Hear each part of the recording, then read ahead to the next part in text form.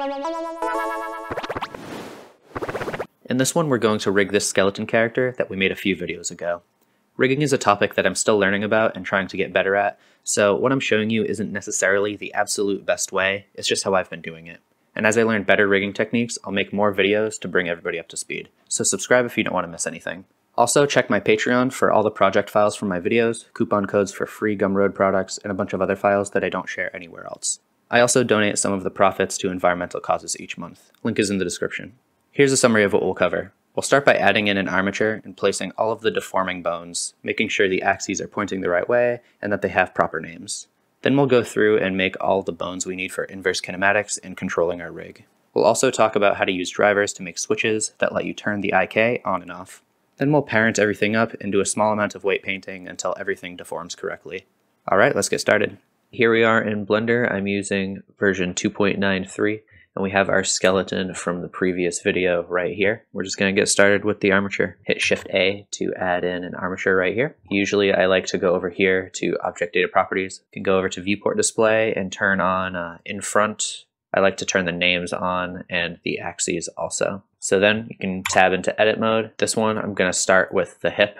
So I'll bring that up right here, just so it's kind of covering the hip bones right there. You can also look from the side and go into X-ray mode with Alt-Z, just to see through your model. So I'll drag the head over to kind of like the base of the hips and this over to like where the spine is starting. Then I'll extrude this up the spine and I'll have one bone that's for the ribs right here and then one for the neck. This one will be for the head. And then for the legs, I'm going to just duplicate this bone right here. You can see it's already parented to our hip bone right here.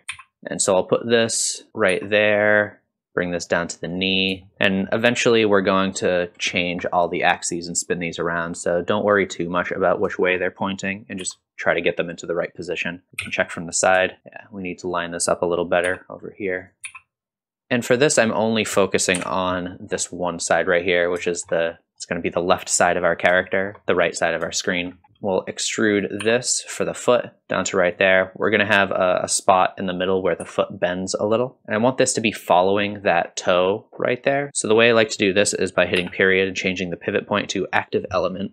Then you can select this front one and then the back one. And this one is active right now. And when you rotate it, you can see it's rotating from that head right there. You can look from the top and just kind of line it up. Actually, one thing that might be better is just delete this bone right here and then bring this to the tip, and then you can right click it and subdivide it like that. Then all you have to do is select this bone and you can change the length. When you hit N to open up the side panel right here, you can change the length of it like that.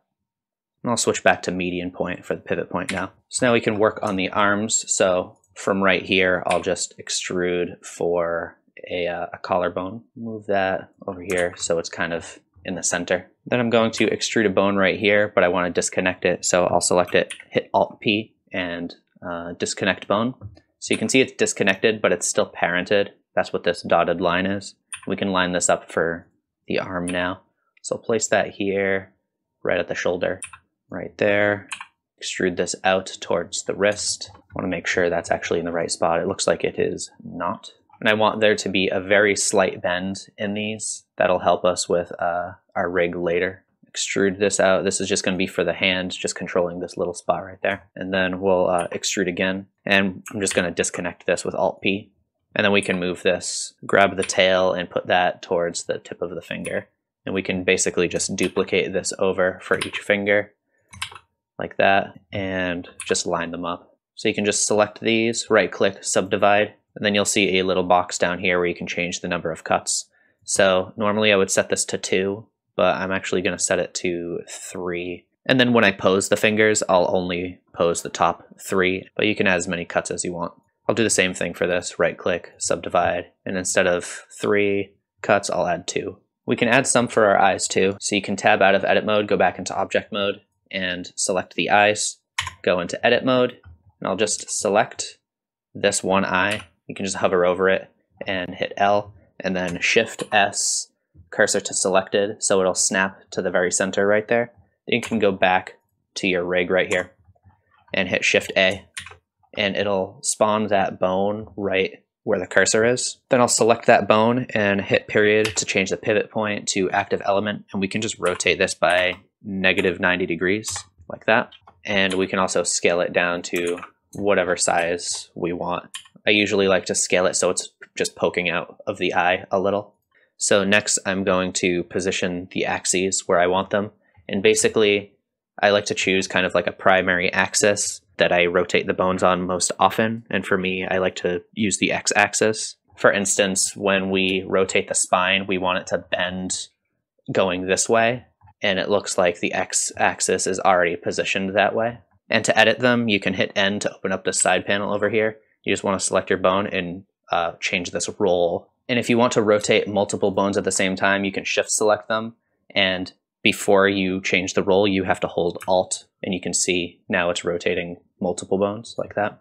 So these two I also want to rotate, so just select both of those, hold Alt, and then we can turn those until the X is pointing at us. The hand bone, I think I want it to rotate going this way, so it looks like the X is pretty close. We'll see if we can tweak that at all. That looks pretty good. I'll have the Z pointing at us. And we'll just do the same thing for the fingers. So it looks like they're already pretty close. I do want the X pointing this way so that when they curl on the X, they're curling like that.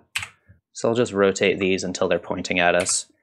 And to select a whole bunch, I like to hit C to circle select. And you can use your scroll wheel to change the size. Just select as many as you want, kind of like a brush. And when you're done, you can just right click. So we'll just go through and rotate all of these until they look good. What's going on here? Must have messed this up at some point. So these definitely need to be moved a little. One thing you can do is check from the top and see which direction these are pointing. Because the foot is kind of at an angle, one thing you can do is rotate these so that the Z is pointing towards the toe, maybe right around there. It's hard to get it right, but this is something you can always change later. So if it's not looking good, you can always just adjust it. And the foot, I want the X to be pretty flat going this way, so I'll just grab both of these and make it so the X is sideways and the Z is pointing up. And we can test this out by going into pose mode. You can do that up here. And to test it, you can just select a bone, hit R, and then X twice, and see if it rotates the way you want it to. So these are looking pretty good. You can do the same thing for the fingers. So I'll just select all of these fingers right here. I'm not selecting the first one right there. And I'll change the pivot point to origins. And now when you hit R and X twice, they kind of curl like that instead of moving in one solid chunk. So you can see when I move that on the X, it's moving the way you would expect a hand to move. So with the axes all set up, I'm just gonna run through and start naming all of the bones.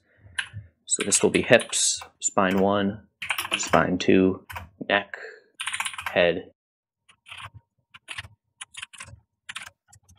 There is an add-on that I like to use for renaming big groups of bones like this. It's called the Simple Renaming Panel, and it's free. I'll put a link in the description. But basically, I just change this target to bone, and then you can select all of the bones you want to change. And so I'll just rename them all finger.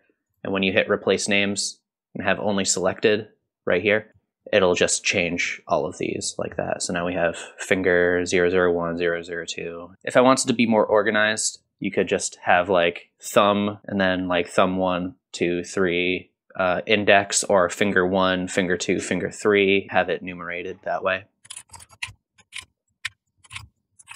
Now that we have all these named, I want to make sure that everything on this side has a .L at the end, and this will allow us to do cool things like mirror poses and flip poses and stuff like that. So an easy way to do that is just select everything, right click, names, auto name left and right, like that. And you can see it put a .L on everything that is on the left side. It looks like some of the things in the middle also have a .L, so I'm just gonna press Ctrl Z. For this, you wanna make sure that your 3D cursor is in the center, so Shift S, cursor to world origin, like that. We can change our pivot point to 3D cursor now. Select everything that's in the middle. In edit mode, hit S to scale, X, and then 0. And if any of these bones that are supposed to be in the middle are not in the middle, that will just pull them towards the center and make them perfectly in the middle. So now hopefully if we select everything, right click, go to names, auto name left and right, you can see everything in the center won't have a .L appended to it, which is just what we want. Now that we have these named correctly, we can start making control bones that'll make controlling our armature just a lot easier. So the first bone I'll add is a root bone, and this is what all of our bones are going to be parented to. It'll allow us to move our entire character if we want. So you can hit Shift A to add in a new bone. I'll switch the pivot point back to active element. I'll rotate that on the X by 90 degrees, and I just want the Z to be pointing up. I just like it to match our like world's direction. And I'll just scale that down a little so it's not massive. We can rename that root. And let's just parent our hips to that, because right now our hips are at like the very top of the chain. It's like the biggest parent in our armature. So we'll just parent that to the root. Control P, keep offset. Now let's start setting up the IK for the arm. So right now we have FK, which means if we want to move the hand, we have to move the bicep first and then the forearm like that. IK will allow us to move these two bones by moving the hand. It's kind of like a way of letting a child control their parents. Back in edit mode, we can just duplicate the hand bone right here, and then I want to scale it up a little, or you can just change the length over here. And this is going to be our IK bone for our arm, so I'll rename that ik.arm.l at the end too, so that Blender knows it's on the left side.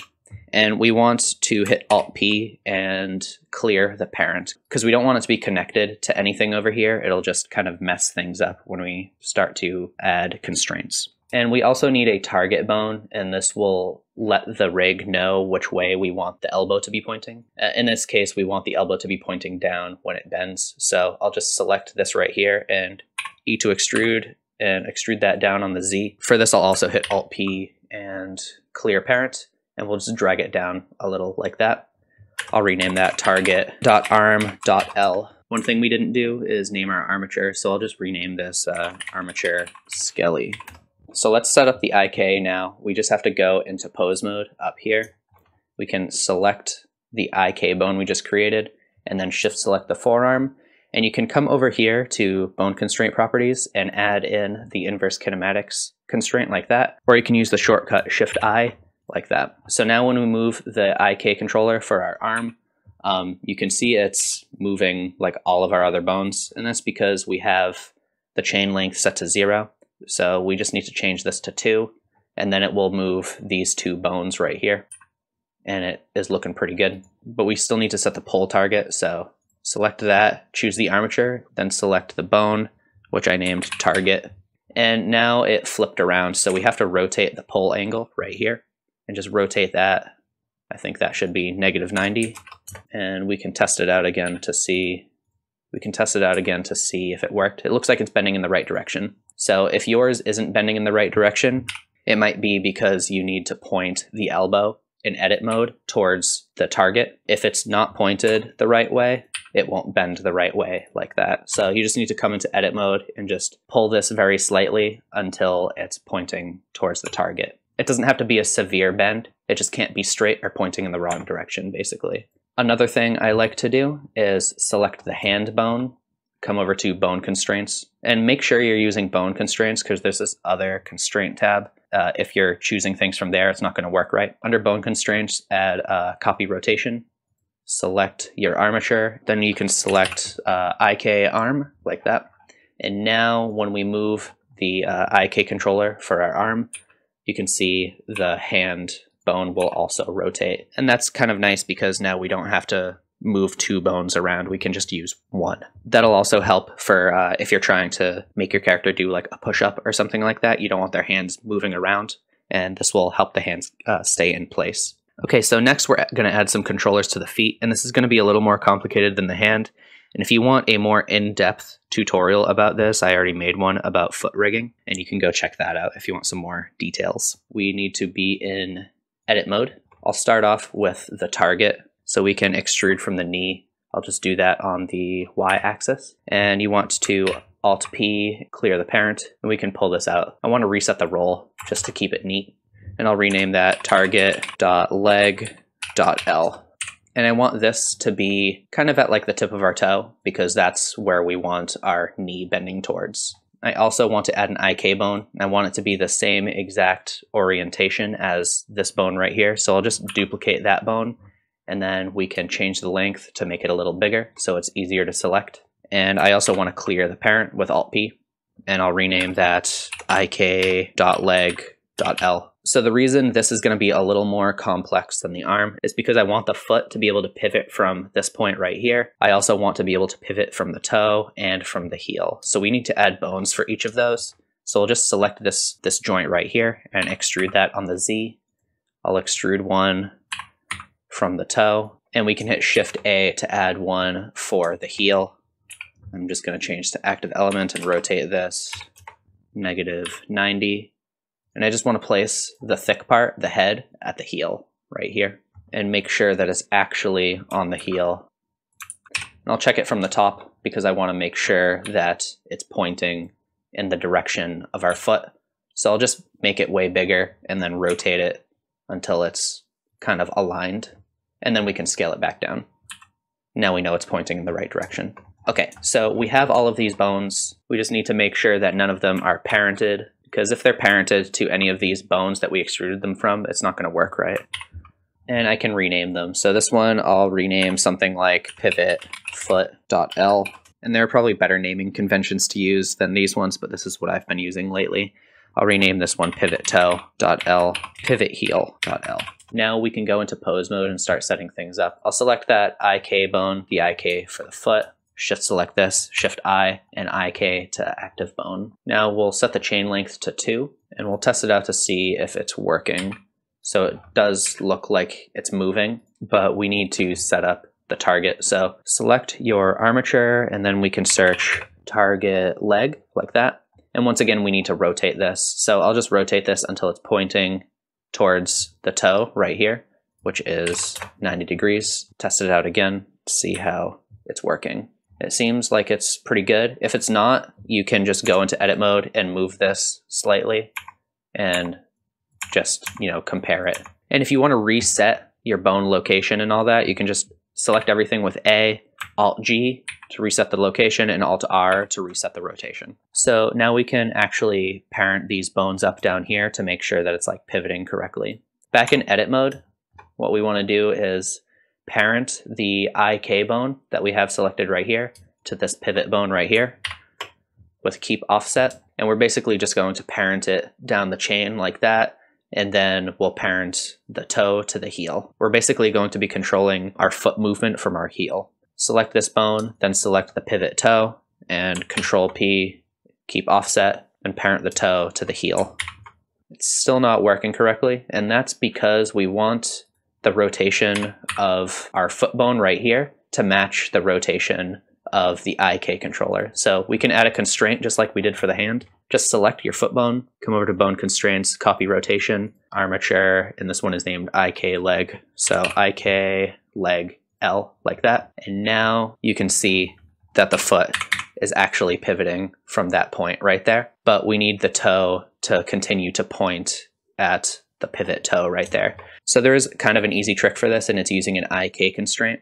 When you have an IK chain set to just 1, it basically just makes it so that one bone is pointing directly at another. You can see that when I move this, it's just the calf pointing directly towards this IK controller right here. All we have to do is select the pivot bone, Shift select the toe, Shift I, and to active bone, and just make sure the chain length is 1. And now when we rotate this, you can see that this is pointing towards the toe still, like that. And when we rotate this, the whole foot is pivoting from the toe. Because this is the biggest parent in the chain, we can also pivot from the heel. And also because this is the biggest parent in the chain, when you move your foot, you want to make sure that you're moving it with the heel. And if you want to make this easier to remember, you can just come over to the pivot bone and turn off location like that, so that when you try to move it, it doesn't work. You can just do that for all the bones that you shouldn't move. The only bone that it allows you to move is the heel bone right there. Another thing that I like to do actually is parent the target to the heel. And that way, when we rotate from the heel, you can see that it like follows, the target bone actually follows the foot. Another thing that I like to do is make it so that when I move the hips, the head doesn't rotate. So we can add another IK bone up here. So I'll just go back into edit mode and duplicate this and then make it slightly taller like that. I will hit Alt-P, clear the parent, and we can just rename this IK.spine. And back in pose mode, with that selected, we'll shift select our neck, shift I, and IK to active bone. I want the chain to be controlling everything going down, but not the hips. So I think that would be 3. So that is looking good. If we set it too high, it doesn't work right. So we had it right with 3. And then we can do the same thing we did with our hand, where we select the head bone right here and add a copy rotation and make sure that it's copying the rotation of that IK controller, which is called IK spine. So now we can move things with this, and the head will stay, and it'll also allow us to move our hips up and keep our head in the same place too, instead of moving all over the place. So the reason we made the root bone is so that when we move it, all of the other bones will follow, and you can see not all of them are parented.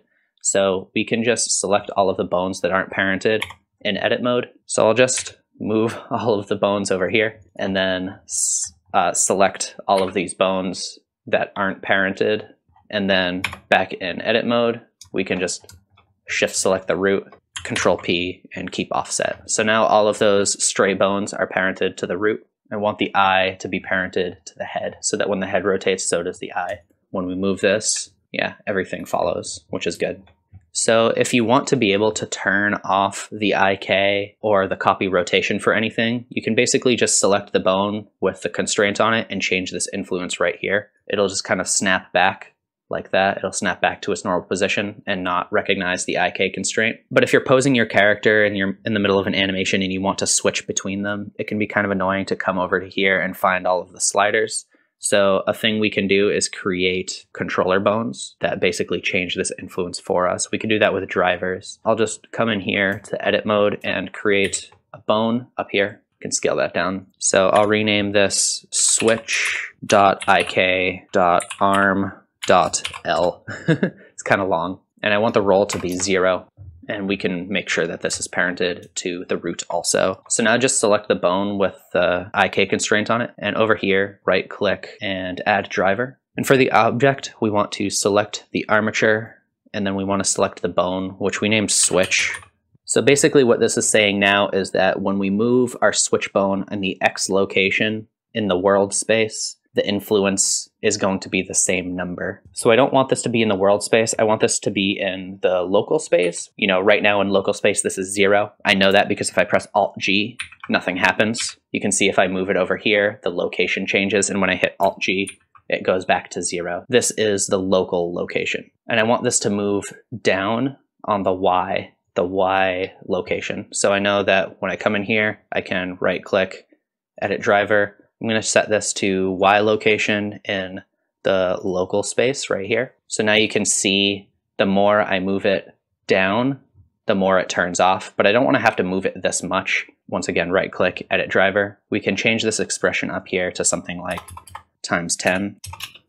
That seems like a good distance. And if we want, we can make it so it's like not moving all over the place by adding a constraint. So we can add a constraint over here, limit location. We can turn everything on, and again, we want this to be in the local space, and we only want it to be moving in the Y. So I want the minimum to be -0.1, and now it'll only move in that direction right there. I just want to change the maximum to 0.1, and the reason I chose 0.1 is because in the driver we multiplied it by 10. So over here we have to divide it by 10 for them to match up correctly, if that makes any sense. All right, so now we have a way to turn the IK on and off, but I don't like how when this is at its default position, the IK is turned off. So what I'll do in the driver is at the very end is add 1, and I'll change the minimum to -0.1. And now when it's at its default position, this is on all the way. And when we move it down, now it's off. So that's what we wanted to do. If you want, you can do the same thing for the copy rotation right here. In edit mode, I can just duplicate this right here.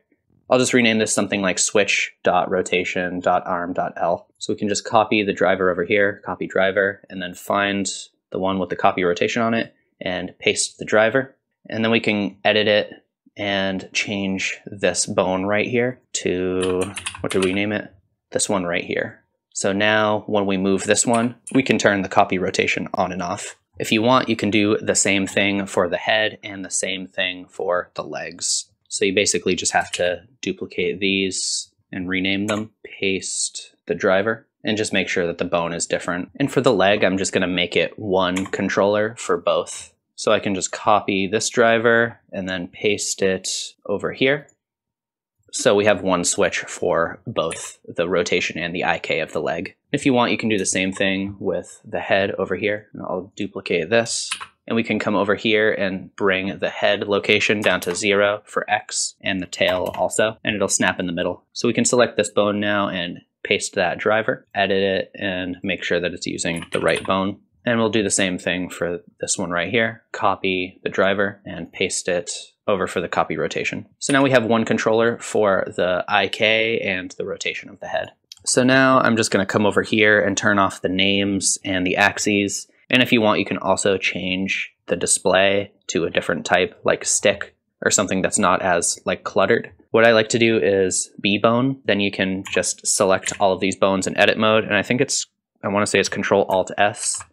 Yeah, Control Alt S lets you scale the B bones. And if you don't remember that, you can just hit F3 and search for scale and find scale B bone right there.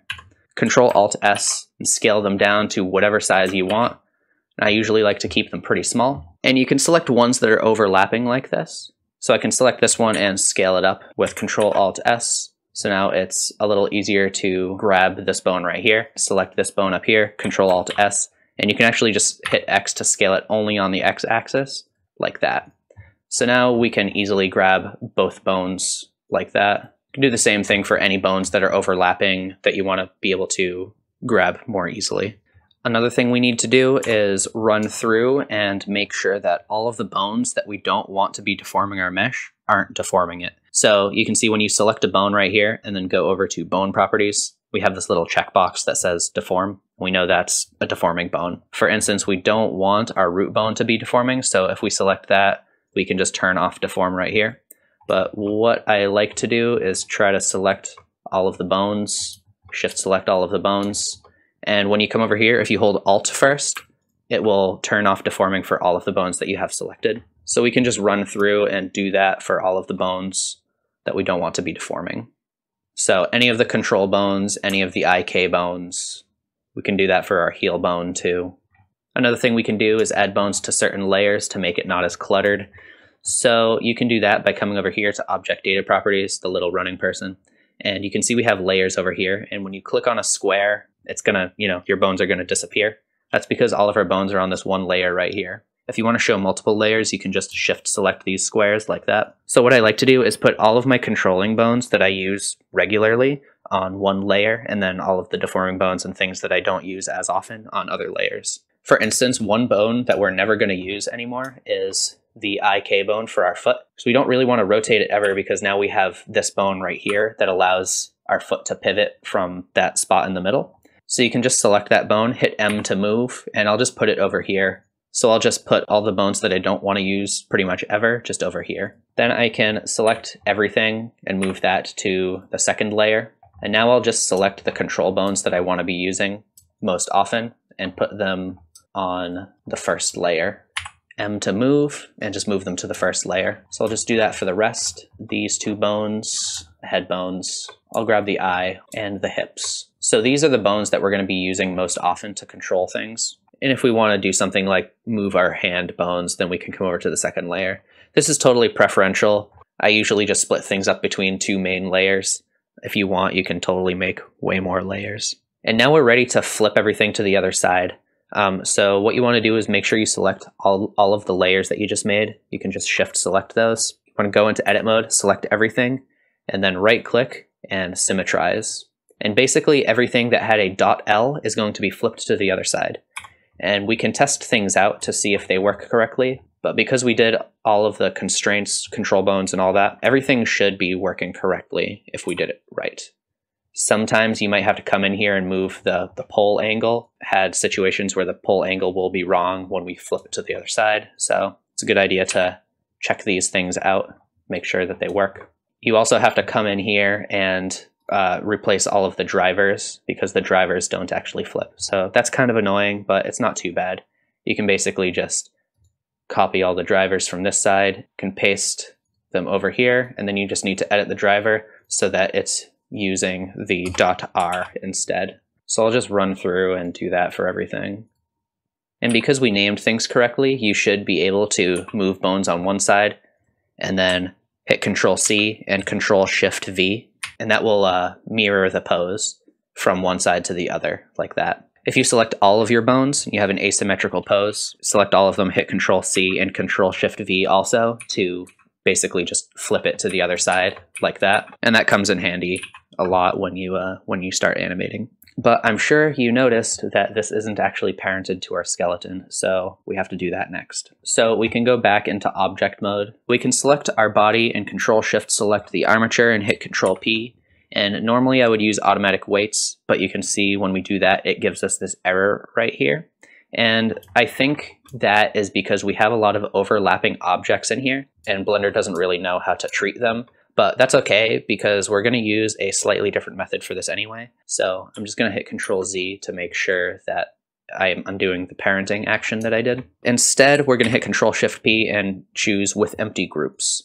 And we'll do the same thing for the eyes and for the head. So I'll just shift select both of those, and then the armature, Control-P with empty groups. And now when you select your body and go over here to Object Data Properties, you can see we have a vertex group for every deforming bone. So remember when we went through and we're unchecking the deform button for all of those bones? Basically, there won't be any vertex groups for any of those bones. So that's why we did that. Now, a thing that we can do, come into edit mode. When you hover over an object and hit L, it'll select that whole piece. Basically, what you want to do is make sure weight is all the way up. Select the bone. It might be a little easier if you select your armature and turn on names right here so you can actually see what names everything is. You want to go into edit mode. So you just want to select your bone over here, and then you can just hit assign.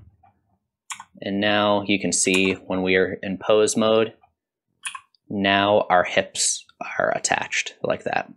And so this method is okay to do with the skeleton because we have a lot of disconnected pieces and we don't really need, I'm not going to try to make these bones bend. I just want them to follow each bone that they're associated with. So for bones that you want to bend, like the spine right here, I have a different method for treating those. Select your armature, go into pose mode, and then go under edit and turn off lock object modes right here. You can select your body over here and go into weight paint mode. So I'm doing that with Control Tab weight paint right here. And this will let you select bones with Control and left click like that. You can also shift select to get multiple bones over here. So basically just select all of the bones you want to use. So for this, I'm just selecting all of the spine bones. And then under weights, you can do assign automatic from bones. And then we can move things around to test them out. So it might be hard to see with all these names floating around, but you can see now that the spine is actually moving. And it grabbed onto a few other things that we have to clean up. Basically, I'm going to do this for any part that I want to bend. I'm going to ignore the toes, and I'll come back to that later. But you can do the same thing for your fingers over here. So you can just select all of your fingers. And I'll come over to the other side and also shift select all of the fingers over here. And do the same thing, come up to weights, assign automatic from bones. And once again, if we're in individual origins, we can check to see if those look good. And it seems like it looks fine. But again, we're gonna have to clean some stuff up first, like the hand bones right there. So that's why I like to do the automatic weights first, and then we can clean things up after. Now that we have that taken care of, we can turn lock object modes back on. And I'll just go into object mode, select our mesh, and go into edit mode. And we can continue doing things the way that we were doing them before. So let's see what we have to clean up over here. It looks like it's pulling some points from our collarbone right here, so we can clean that up. And we can also clean the ribs up too. So back in edit mode, I'll select the ribs right here, just select the ribs and the collarbone. For spine 1 right here, I just want to make sure, again, that weight is all the way up, and we can just hit remove like that. And basically everything we have selected will be removed from this bone right here. So I'll do the same thing for spine 2, just remove, and I'll remove for the neck also. Yeah, now you can see that only the spine is following. So I'll select the ribs, and I'm just going to parent all of that to spine 2. assign, and I'll select this shoulder right here, this collarbone, assign that to shoulder.l. So if you want to search, you can hit this little arrow right here and just type in shoulder.l like that, assign. We can do the same thing over here for .r like that. And every once in a while, you can go back and move things around to see if they're working properly, and it looks like they are. So now I'll just run through and basically do that for everything. So I'll start with bicep, choose this bone right here, and that bone, select bicep, assign. For the forearm, I'm gonna select these bones right here, assign. For the hand bone, we can select it over here and then click this arrow and remove from all groups, and that will make it so that the fingers aren't influencing it, and then we can assign it to the hand and it should work fine. You just have to do that on the other side also. So it looks like our upper body is parented just fine except for our head. We can select our head, basically just select everything with A, and I'll just search for head, select that and assign, make sure the weight is set to 1. You can do the same thing for our eyes, assign. So I'll do the same thing for the legs. And I'll select this bone at the bottom too for the calf. For the foot, I'm just going to select everything down here, and I'll handle the toe a little later. And now I just want to do the other side. So it looks like everything is parented properly. So for the toes, I'm just going to select the vertex group over here for our toe bone, and I'm going to go into face select and just select the tips right here. And I'm just going to hit Control+ until those expand to about this point where that pivot bone is. So select the vertex group for the foot and hit remove, and then on the toe over here, you can hit assign like that. And I'll do that to the other side also. And now you can see it's bending right there. So the deformation looks a little weird, and usually the first thing I like to do is select the mesh, go over to the modifiers, and try putting the armature modifier before the subdivision surface. And a lot of the time that smooths it out quite a bit in a way that I think looks better. Basically what it's doing is deforming everything looking like this before it adds the subdivision surface modifier. So it's just deforming fewer points. We can do that for our head and for our eyes too, but it honestly doesn't matter too much because it's just going to move everything. One thing that I did is I added a shape key for the hips right here so that they are flattened out a little, because I was running into a problem where they were touching my ribs a lot when I was moving my armature around. So that's a pretty easy thing to do. Basically, all you have to do is come over to shape keys and hit this button for a basis, hit the plus button again for your first key right here. And then with the second key selected, you can just come into edit mode and make the changes that you want. So basically, I just selected some points over here and moved them around. Then when you come over here, you can just turn that up to blend into that shape key as much as you want. So if you want to be able to control your eyes more easily, you can add in a bone for them to point at. So we can do that in edit mode. I'll just hit Shift A to add in a bone, and I'll just move it up like this. Control Alt S to make it a little skinnier. So now this is in the very center, and you can just put it as high or low as you want. I'll just put that like close to in front of the eyes. Make sure that it's not deforming. We can rename it something like Control.Eyes, and I want to parent that to our root bone down here. We need to do this in pose mode. You can select the eyes and then go over here to bone constraints and add a damped track like that. And then select your armature and you want to select that bone. So I named that Control.Eyes. Now we can select the other eye, shift select this, and then copy constraints to selected bones like that. And that will just duplicate it over. So now when we move this, you can see that those bones are following. That will allow us to move our eyes more easily too. You can move it kind of anywhere. And if you want, you can always turn the influence down to move your eyes whatever way you want. Alright, that's it for this one. Once again, the project files for all my videos can be found on Patreon. I'm planning on doing a few videos about character animation, so subscribe if you don't want to miss those. And I do read all the comments, so if you leave a suggestion, I might end up making a video about it. I'd like to thank my patrons for their support, and I'd like to thank you for watching. Have a good one.